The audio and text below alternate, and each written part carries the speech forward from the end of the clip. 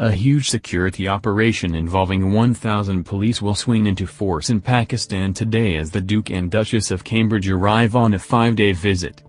They have been sent on the first high-profile royal visit for 13 years to the country, which wants to dispel its image as a terrorist haven. But a royal spokesman described the trip as the most complex tour undertaken by the Duke and Duchess to date, given the logistical and security considerations. The last senior members of the royal family to visit Pakistan were Prince Charles and Camilla in 2006 when, according to diplomats, the country was less safe than now. In the ensuing years it was engulfed by terrorism, as the Pakistani Taliban took control of parts of the north and extremists carried out assassinations and suicide attacks. In 2008 a truck bomb killed 54 people at the Marriott Hotel in Islamabad, where royal aides had met British journalists covering Charles and Camilla's trip 2 years earlier. The latest trip is designed to highlight Britain's links with Pakistan and support efforts to tackle Islamic fundamentalism. William and Kate, both 37, want to highlight the close cultural ties between the two countries, as more than 1.5 million people in Britain have Pakistani heritage. Earlier this month a senior royal aide said, "What happens in Pakistan matters on the streets of the UK. It's one of the most important relationships that the UK has." Prince William, reason for attending St Andrews revealed. Play video.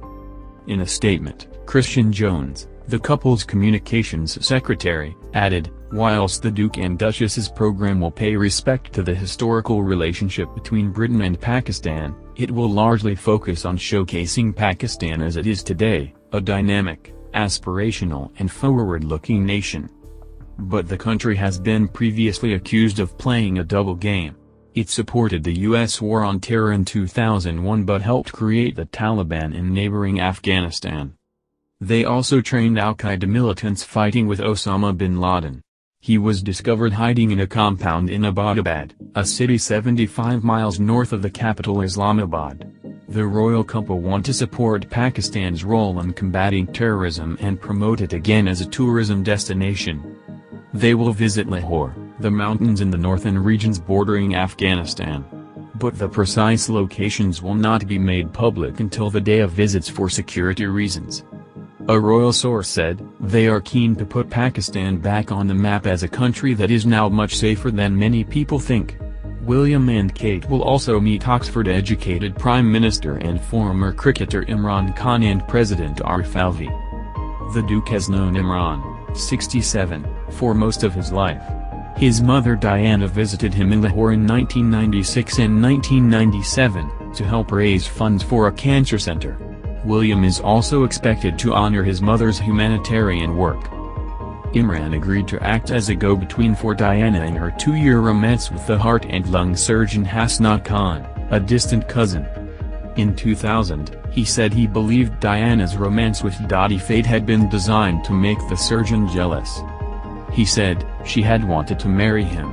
It was clear that she was very deeply in love with Dr. Hasnat and I just don't think she could have got over it that quickly." A senior source said that while advanced security checks were normal, the involvement of the armed police team was an acknowledgement that Pakistan is a potential flashpoint. The source added, "There are simply so many people and so many opportunities for things to go wrong. There is particular concern at the potential threat posed by extremists hiding in the huge crowds greeting the couple."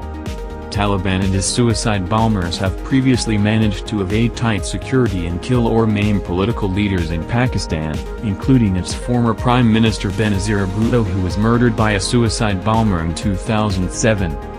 Destinations during the tour are being kept a closely guarded secret, but they are likely to include areas that the Foreign Office advises British citizens not to visit on safety grounds.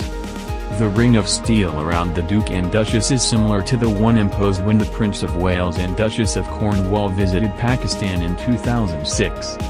On the tour, an anti-Western backlash against the killing of 80 suspected Islamic militants forced the cancellation of a planned visit to the northern city of Peshawar.